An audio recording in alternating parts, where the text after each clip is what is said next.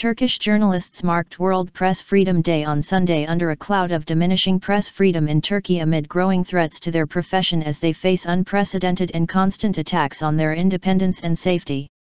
Observed annually on May 3, World Press Freedom Day is promoted by the United Nations Educational, Scientific, and Cultural Organization, UNESCO, to celebrate the fundamental principles of press freedom and to address current challenges and solutions. The theme of this year's Press Freedom Day is Let Journalism Thrive. Towards better reporting, gender equality, and media safety in the digital age. Far from thriving, free and independent journalism is apparently battling to survive in Turkey as not one day seems to pass without journalists facing the most severe forms of repression. A number of them are either in jail, losing their jobs, or dealing with legal charges rained down on them by President Recep Tayyip Erdoğan and the ruling Justice and Development Party, AK Party. Turkish journalists face threats and intimidation not only from Erdoğan and the AK Party government but also from their advocates in the media.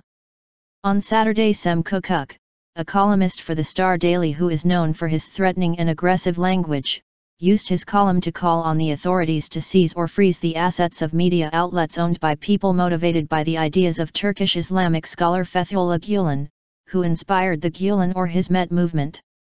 Erdoğan and the AK Party government launched a battle against the movement after a corruption probe went public on December 17, 2013, implicating senior members of the government, sons of three now former ministers and government-affiliated figures. They accuse the movement of establishing a parallel state and plotting to topple the government, while the movement strongly denies the charges. Describing the movement as a terrorist organization despite a complete lack of any evidence substantiating the claim, Kukuk wrote that because a terrorist organization would not be allowed to have media outlets, the necessary action needs to be taken. He called the movement a clear and present danger, adding that the bureaucracy needs to take immediate action to seize the media outlets, such as Zaman, Bugün, and Samanyolu TV, which are owned by people inspired by Gulen, and to cut their finances. Kukuk also cited a number of laws that he claimed would provide the legal basis for such action. On Sunday, to mark World Press Freedom Day, veteran journalists gathered in the old newspaper neighborhood of Kalalu, Istanbul, where they lamented the desperate state of Turkish media due to the oppression enforced by the AK Party that has brought the profession of journalism to a near impossible state. Various press organizations, including the Press Union of the Confederation of Revolutionary Workers' Unions, DSK, the Turkish Journalists Association, TGC, Turkish Journalists Union, TGS, Freedom for Journalists Platform, GOP, and Contemporary Journalists Association, CGD, convened for Sunday's conference with veteran journalists such as Doğan TL, Turgay Alkaydo, Ahmet Abake, Uğur and Faruk Eren in attendance. Freedom of the press allows the public to be informed, to learn the truth and reality of what is happening, and prevents people from being left in the dark. Journalists are in very difficult positions right now with bans via court decisions, accreditation issues, and both censorship and automatic self-censorship. Unfortunately, with this the rights of the public are being constrained, explained TGC President Turgay Alkaydo. TGS President Uğur, who talked about the lack of press freedom in Turkey, said there are currently 21 jailed journalists and hundreds of journalists spending their working hours attending court hearings to give their testimony. Every day, there are new court cases being filed against journalists, Gök emphasized. For his part, DSK President Faruk Eren accused the government of trying to enforce who can and cannot be journalists. A statement was released by the Platform for Independent Journalism, P24, on World Press Freedom Day, arguing that the day has become a day not to celebrate, but to reflect and mourn.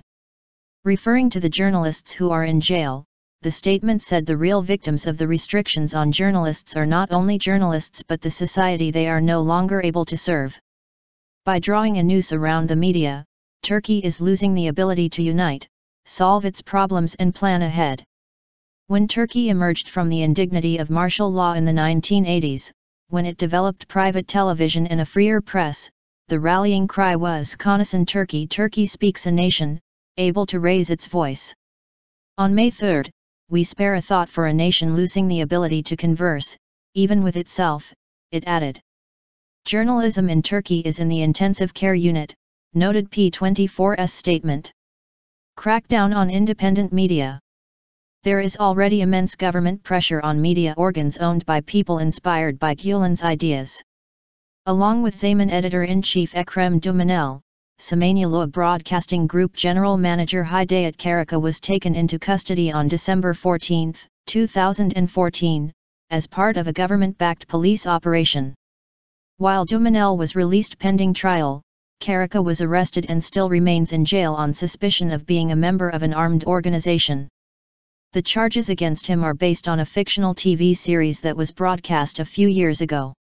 Despite a court ruling last month, which called for the release of Karaca and 63 police officers arrested, then detained in government-orchestrated operations, they were not released.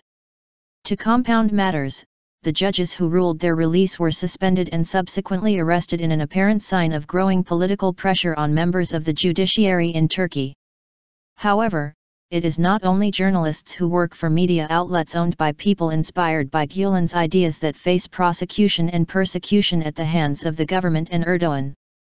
Dozens of other journalists also face legal action over charges of insulting Erdoğan or government officials in their newspaper articles, or on social media. Sedef Kabaz, a TV presenter, is facing a prison sentence of up to 5 years for posting a tweet about a corruption probe involving high-profile individuals. Another journalist, Mehmet Baransu, is being held under arrest for publishing state documents, with the charge of revealing secret documents linked to national security. Columnist Mumtaz Turkoğlu is facing legal charges due to his criticism of President Erdoğan and ruling AK party members. Osman Asoy was fired from the pro-government Yeni Şafak daily last year due to his critical stance against the government in the wake of the December 17 graft probe. Asoy announced on his Twitter account last Wednesday that he had been detained by counter-terrorism police officers while disembarking a ferry in Istanbul for remarks he had made on a TV show last Tuesday. Journalists barred from pursuing profession. In addition, some media outlets and journalists in Turkey that are critical of the government or President Erdoğan are subjected to a controversial accreditation ban and barred from covering events attended by any government official or Erdoğan. There are claims that Erdoğan and the AK party government aim to avoid being asked tough questions by critical journalists on a range of controversial issues by preventing these journalists from covering events they attend.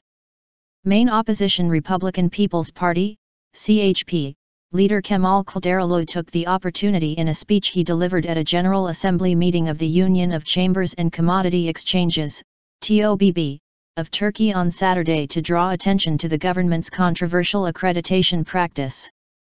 The practice was also in place at that meeting, which was attended by Prime Minister Ahmet Davutoğlu and other government members. Referring to a speech delivered by Davutoğlu at the meeting, in which the Prime Minister talked about the importance of democracy, Kılıçdaroğlu recalled that the government had barred some journalists and TV channels from covering the event. This is not fair practice. There cannot be true democracy in a country whose media is not free. The raison d'être of democracy is the freedom of the media, Kılıçdaroğlu said in his speech. Turkey's poor grades on press freedom. The growing sanctions faced by independent journalists in Turkey and the tightening government grip on the free media have made their way into the reports of international media watchdogs, which have criticized Turkey's current level of press freedom. The reports announced ahead of World Press Freedom Day indicate that press freedoms have considerably degraded. Freedom House's 2015 report referred to Turkey as a country where the press is not free. According to the report, Turkey performed worse in this area last year than at any time in the past 10 years. It stressed that many journalists were targeted, threatened, and arrested. A year ago, in the 2014 report, Turkey had for the first time been demoted from one of the partially free countries to the not free countries. The 2015 report also noted that Turkey is among the countries where the rate of deterioration of press freedoms was the highest. Turkey is now the only country in Europe where the press is not free.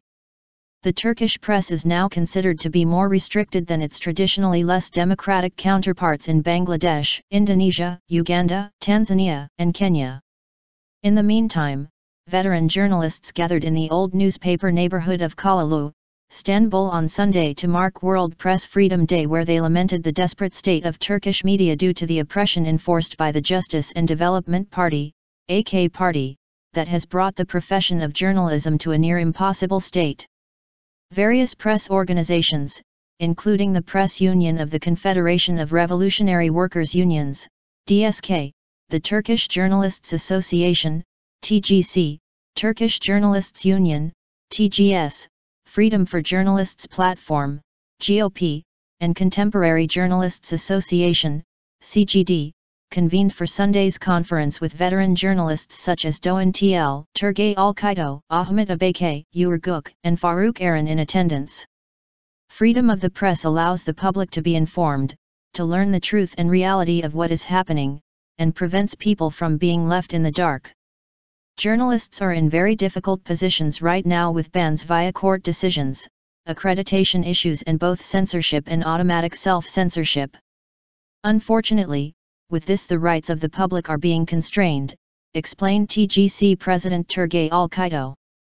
TGS President Gök, who talked about the lack of press freedom in Turkey, said there are currently 21 jailed journalists and hundreds of journalists spending their working hours attending court hearings to give their testimony. Every day, there are new court cases being filed against journalists, Gök emphasized. For his part, DSK President Faruk Eren accused the government of trying to enforce who can and cannot be journalists. A statement was released by the Platform for Independent Journalism, P24, on World Press Freedom Day, arguing that the day has become a day not to celebrate, but to reflect and mourn. Referring to the journalists who are in jail, the statement said the real victims of the restrictions on journalists are not only journalists but the society they are no longer able to serve. By drawing a noose around the media, Turkey is losing the ability to unite, solve its problems and plan ahead.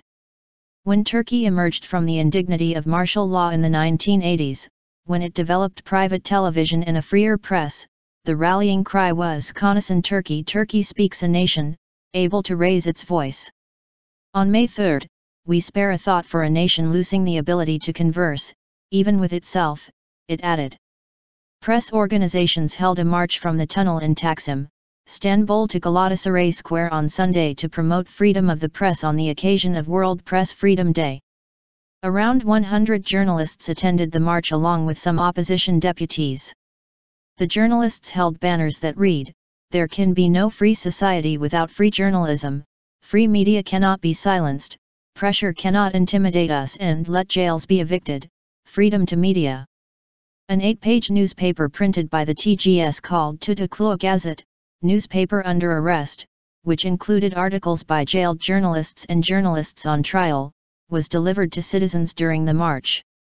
A press statement that was read out at the end of the march called on everyone to stand up for press freedom. Reading a press statement on behalf of the journalists and press organizations attending the march, journalist Doğan TL said, "We say, freedom is the oxygen of journalism and free journalism is the assurance of democracy. We emphasize that our struggle for freedom of the press is not only for one profession, but is also the struggle of every citizen that misses a free and democratic Turkey." When speaking to reporters, Republican People's Party, CHP, Secretary General Gürsel Tekin, who was among the participants of the march, said if there is no press freedom in a country, there is no freedom in that country. In developed countries, one of the main sources of the judiciary and the police force is the press. It is a newspaper that forced the former German president to resign. You can clean politics with newspaper reports. If politics in a country is dirty, expecting press freedom there is a dream, he said.